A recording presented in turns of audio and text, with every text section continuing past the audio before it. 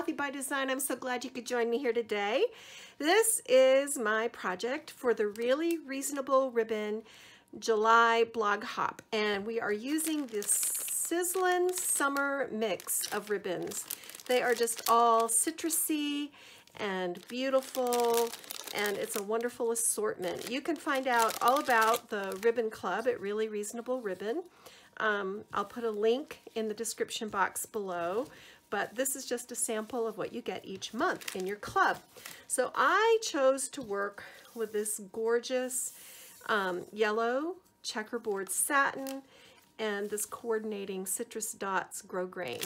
I just thought they looked really beautiful with Stamperia Patchwork.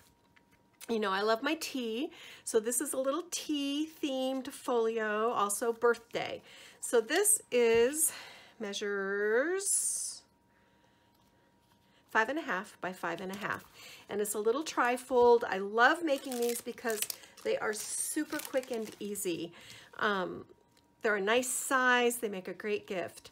So on the cover, I've just layered up a bunch of the beautiful elements, fussy cut elements, a little tea bag from my stash, little birdie flowers, which you can get at the Button Farm Club now, and bows tied with this gorgeous ribbon. And this is also gold metallic string. Here's a sweet button from my stash, and you can see how I've layered ribbon, and metallic string for a really beautiful dimensional feel. And then this unties, it's ribbon wrapped. So inside, it's just a sweet little folio. Here's a little tuck spot. You could put a photo in there as well. And there's room on the back to write a note for the birthday girl or boy. And then a little pocket with a tag, tea, and on the back, again, room for a small photo or a little message. This just tucks in here. And then it opens up again. 3 yellow buttons to go with the beautiful yellow ribbons. I took this little bulldog clip from Butterbee Scraps, tied on a little scrap of my grosgrain ribbon to dress it up for the party, and this is really fun. This tickles me. This pulls all the way out this way and all the way out this way. So I just joined these images together from the paper collection to make this really amazing pullout. And there's room on the back of each one for a small photo or for journaling.